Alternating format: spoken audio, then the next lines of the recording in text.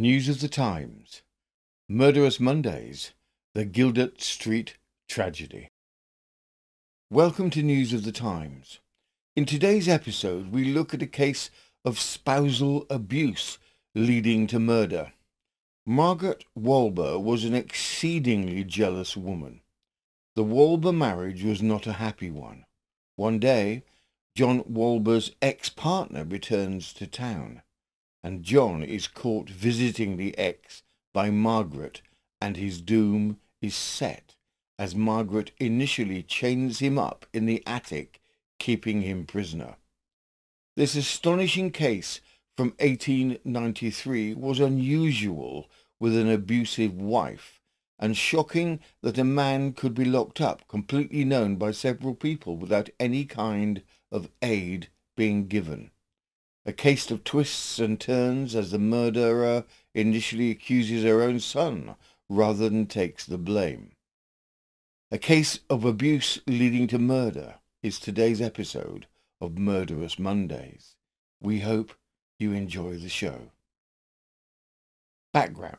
In 1889, Margaret Murray, aged 48, and John Walber, aged 50, married.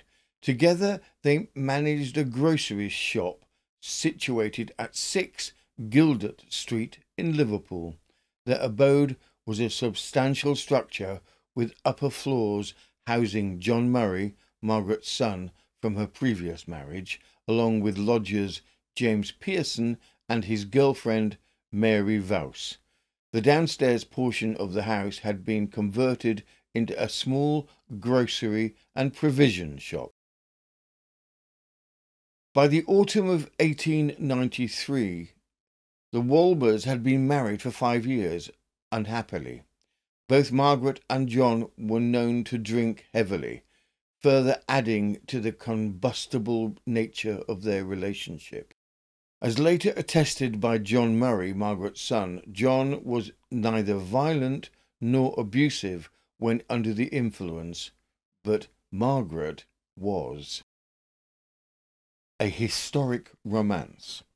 17 years before, John had been living with Anne Connolly. The pair had split amicably.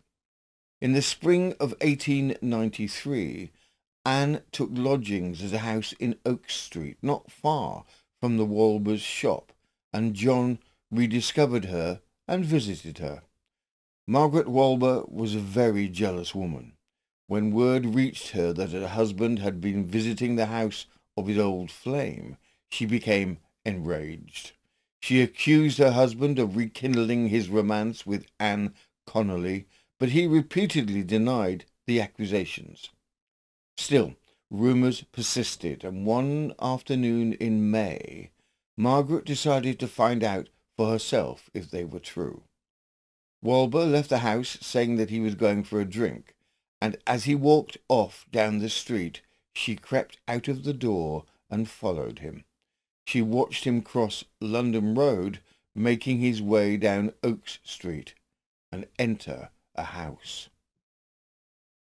Convinced now of his infidelity, Margaret Walber stormed up to the front door, burst in and set about her husband with feet and fists until, when her initial anger was sated, she walked out and slammed the door. When John Walber returned home later, they continued to quarrel until he finally collapsed in a drunken heap. When he awoke, he found the extent that his infidelity had enraged his wife. She had, with the help from her son, carried her husband into an attic bedroom where she chained him to the wall and kept the door locked with a padlock and chain. For the next 4 months, Walber never left the room. Indeed, he never left the house alive. He was stripped of his clothes, which she hid in a cellar, and lodgers were told by Margaret that her husband was sick and needed rest. Interestingly, a number of people knew that John was chained up in the attic. Margaret's son, who had helped put him up there, the lodgers, James Pearson and Mary Vowse, John's sister, and a friend of Margaret's. John's imprisonment in the attic remained undisclosed to the authorities, even though it was evident to many the harsh situation John was in. Margaret confided in a friend of Mary Vowse, revealing that she had confined John to prevent him from frequenting a bad house. She further mentioned that she would provide him with a flypaper, which was a veritable death threat, as flypaper had become famous as a murder weapon since the infamous Maybrick case. In early November, a visit from John's sister prompted a reluctant allowance from Margaret to let her see him. Reportedly, he lay on the bed, appearing bewildered. During the visit, he expressed his being unwell to his sister. Concerned, the sister offered to fetch a doctor or a priest, but Margaret insisted that their service was unnecessary. Astonishingly, the sister did not go to the police or any authority. The crime. On the 15th of November 1893, Margaret and Mary Vowse visited a local pub, where they were later joined by Ellen Mottram. During this encounter, Margaret reportedly offered money to Ellen to vandalise Anne Connolly's windows and also issued threats to kill John. Subsequently, Margaret and Mary returned to the house. On the 16th of November, Margaret Walber went to the bank and withdrew over £4. She then proceeded to get drunk. The lodgers later reported hearing sounds of a great disturbance coming from the attic. Margaret then confessed to Vowse that her son had beaten her husband to death, stolen the money she had drawn out, and fled. The police were called in and found John Walber lying in a pool of blood on the attic floor. He had been lashed repeatedly with a chain and then battered to death with the heavy porcelain chamber pot. There were streaks of blood on all of the walls and on the bed. From the Birmingham Daily Post, 21st of November 1893, yesterday at Liverpool, before W.J. Stewart, Margaret Walber, an elderly woman, was charged with having caused the death of her husband, John Walber, on Thursday last. Chief Detective Inspector Grubb said that the prisoner was the wife of the man who was found murdered in his house in Gildart Street on Friday morning. She and everyone in the house were brought to the detective's office by Detective Bryson and Ramage, and she made the following statement to them of her own free will. On Thursday afternoon, my son came downstairs and told me that John had on his trousers and was lying on the floor. I went up and he was lying on the floor and he would not speak to me. I took the chain off the door. I thought he was shamming, and I struck him across the head with the chain. I came downstairs then. My husband had been going to a house in Oak Street, kept by a woman named Alice Connolly, and he robbed my shop, taking tobacco and tea to her. I took him back, and he always pretended to be bad and well and wanted to get out. And I had to chain him into the bedroom and take his clothes from him and put them in the cellar.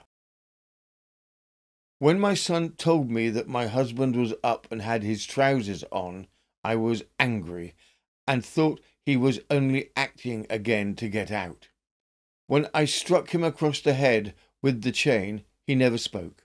I was drunk at the time, and I don't remember what more I did to him.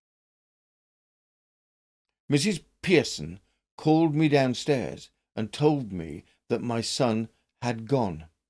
I went down and missed £4 from my purse. I had not seen my son since the row with Mrs. Smith, and I've never seen him since. When I got up next morning, I never thought of what I had done to my husband, but looked for my son, and I saw my husband lying on the floor.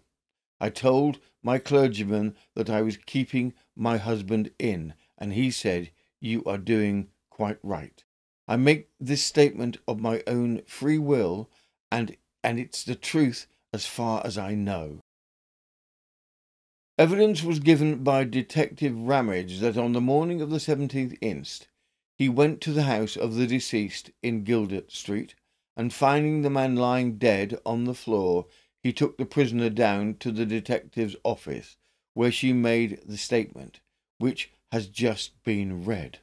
A remand of 7 days was granted, and the prisoner, who seemed to be in a dazed condition, was removed.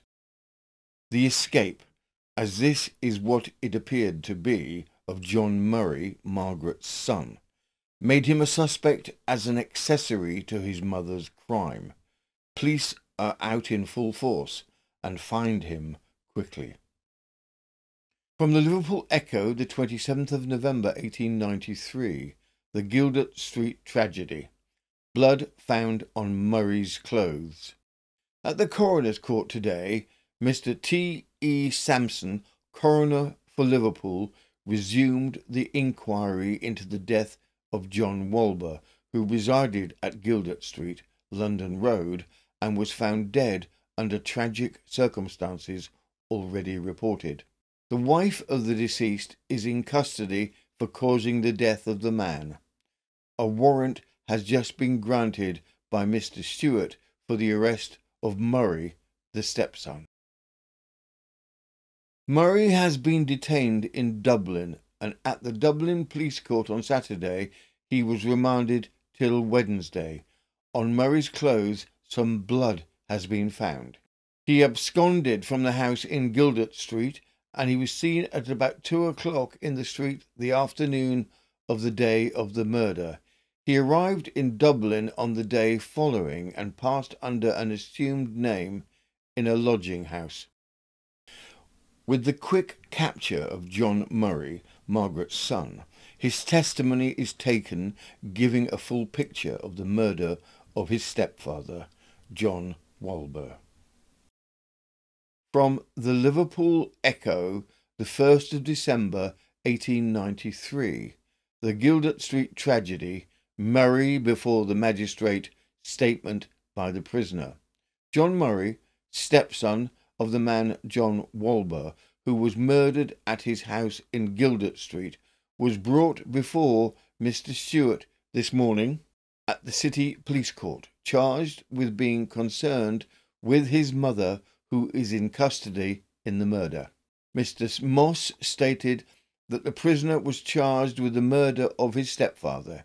He had made a statement, and for the purpose of making inquiries as to the truth of his statement, he, Mr. Moss, asked for a remand until Monday next.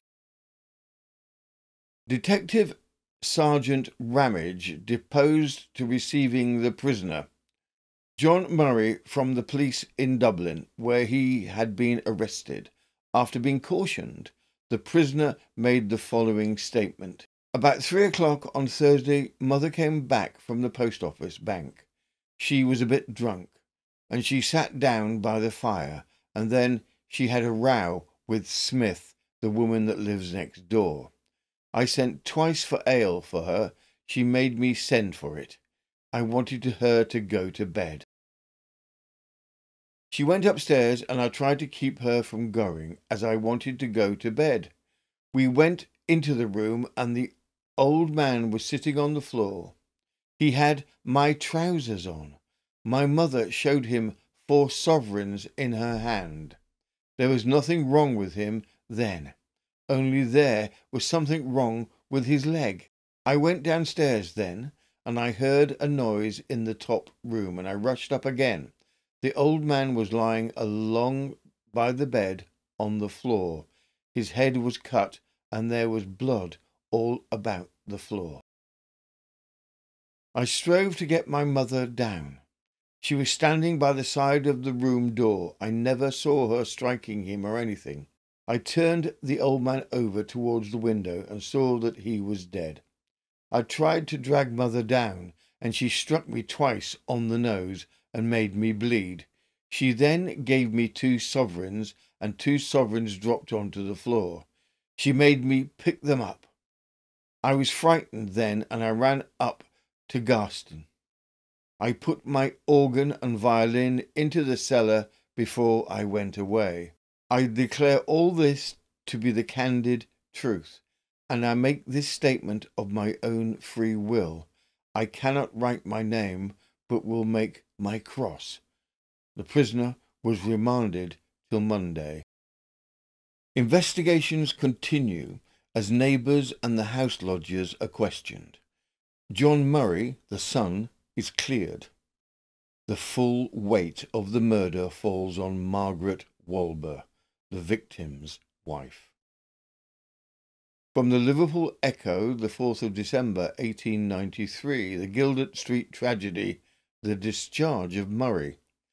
The young man, John Murray, was brought up on remand before Mr. Stewart at the City Police Court today, charged with being concerned in the wilful murder of his stepfather. It will be remembered that the prisoner made a statement in regard to the affair on Friday. Remand was granted in order that the police might make inquiries. Mr. Moss now stated that the police would offer no evidence against the prisoner, and he was accordingly discharged. The inquest. Verdict of wilful murder.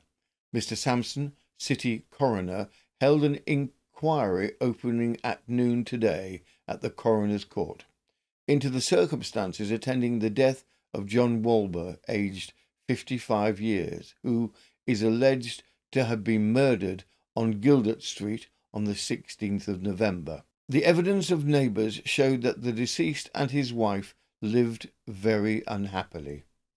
The latter was jealous of Anne Connolly, an old sweetheart of Walber's.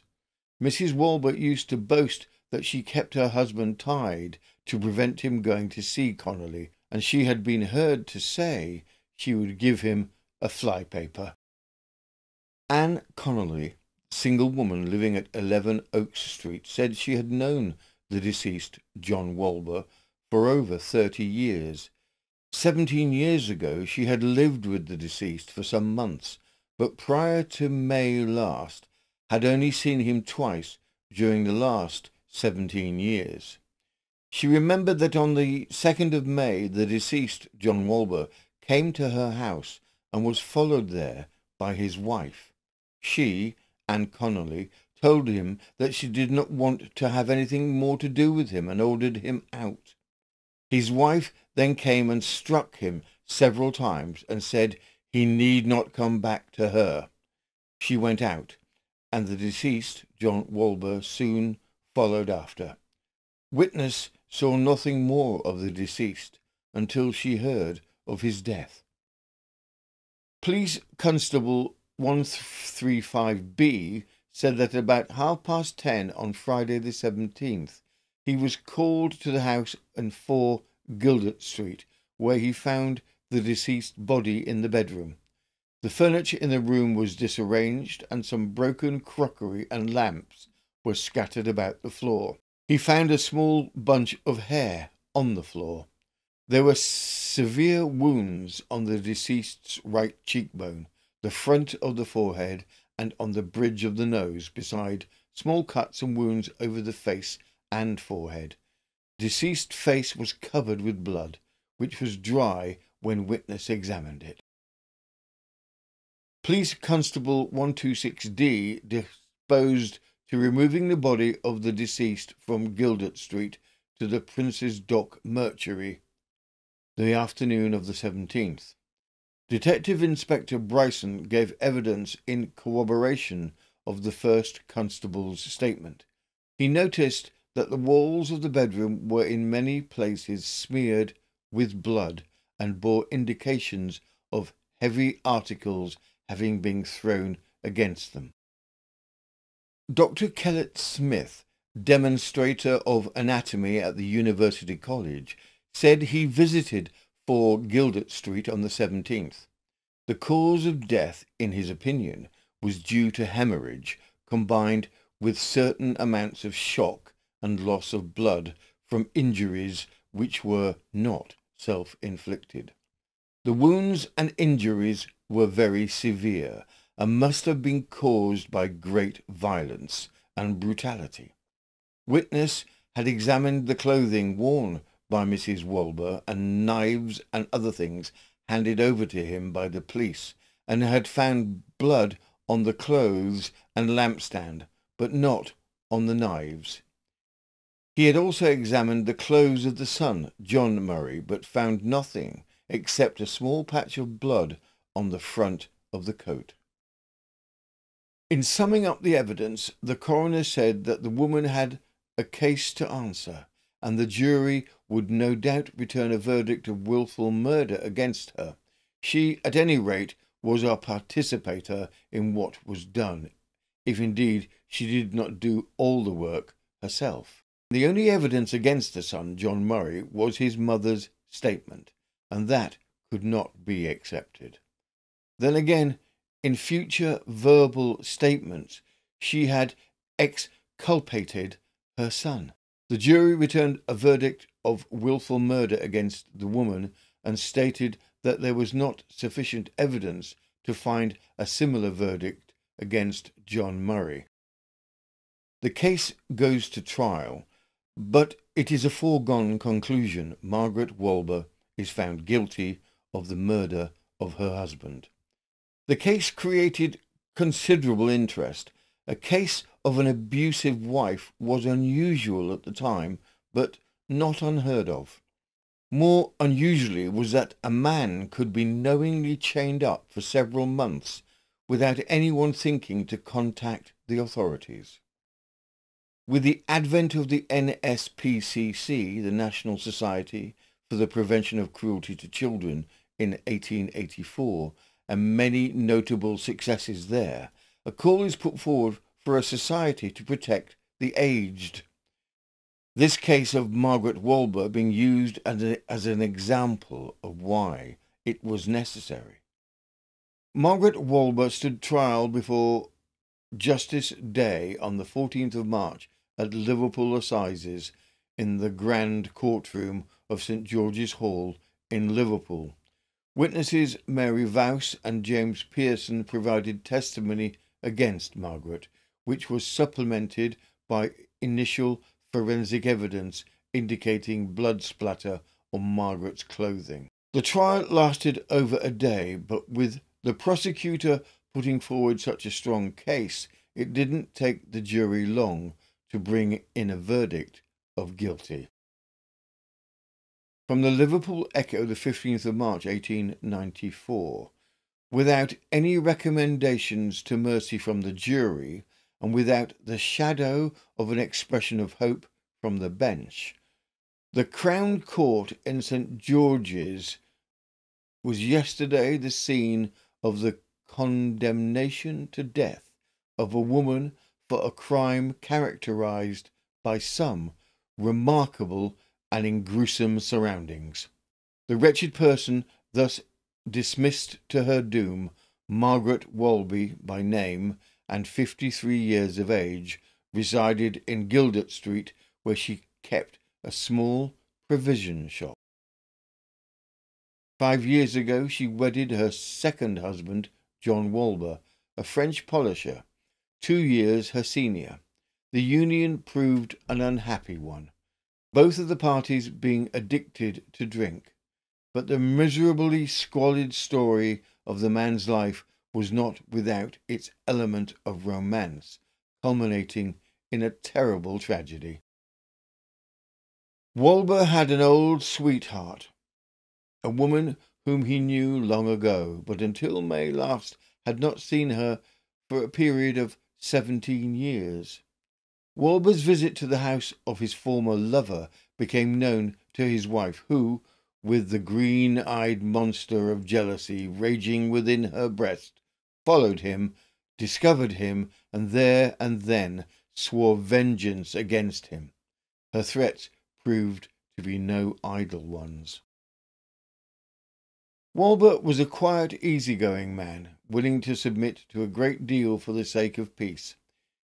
Here his wife committed him to a living tomb in their squalid mansion, fastening him up under chain and padlock in a wretched garret, in which he remained a close prisoner day and night from the early part of May till last November, when he was found dead, his body a mass of wounds and beaten in parts almost to jelly.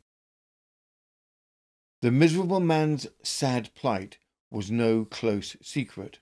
The woman's explanation to her neighbours was that she kept him prisoner to prevent him going to visit his former sweetheart. The learned judge may well have expressed surprise that at the end of the 19th century, here in the heart of Liverpool, a person should be imprisoned, and that his friends and neighbours should know about it, and that they should not interfere. The indifference or bluntness of the moral perceptions indirectly led to the loss of one life, and is now likely to witness the forfeiture of another.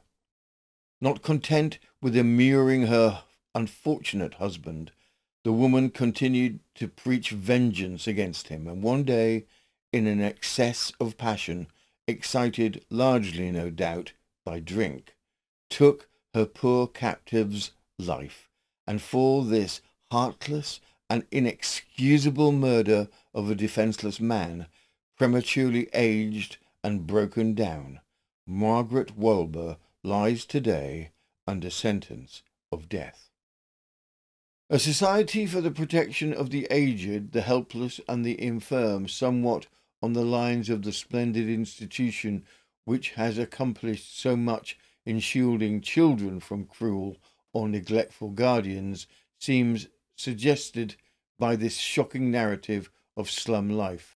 Such society, if it did nothing else, might at all events create public opinion which would make it impossible for persons in any walk of life to stand by unmoved month after month while witnessing the infliction upon a fellow being of abominable hardship and an unwarranted captivity, all too likely one day to terminate in a terrible crime. Margaret was hanged on Easter Monday, April the 2nd, 1894, by James Billington.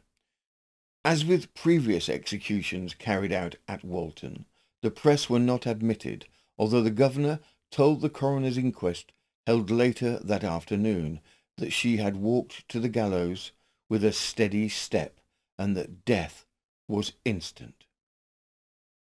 That concludes this episode of Murderous Mondays, the Gildart Street tragedy.